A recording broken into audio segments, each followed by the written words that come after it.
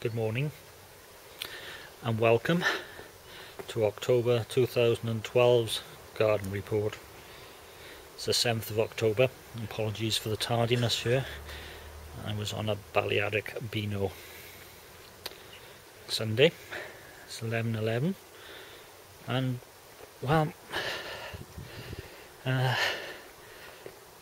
there's bits of orange. The tomatoes have finally ripened. They ripened while I went away. That's where the onions were. That needs digging.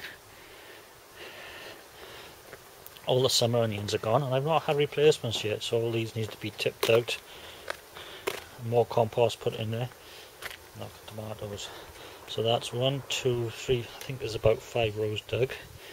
And I've got 1, 2, 3 to go.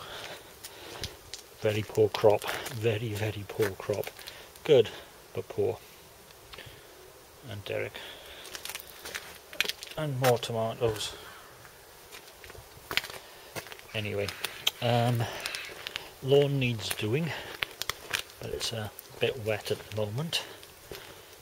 Lovely leaves on the strawberries, and there you can just about see there's one under there. So well done. So that's outside. Now inside for the peppers. Also, while I was away, peppers, small but perfectly formed. Okay, a bit late in the season, but I had one yesterday and it was covered in chips and vinegar. Spring onions, fair enough. Mind you, talking of spring onions, quite a few of them.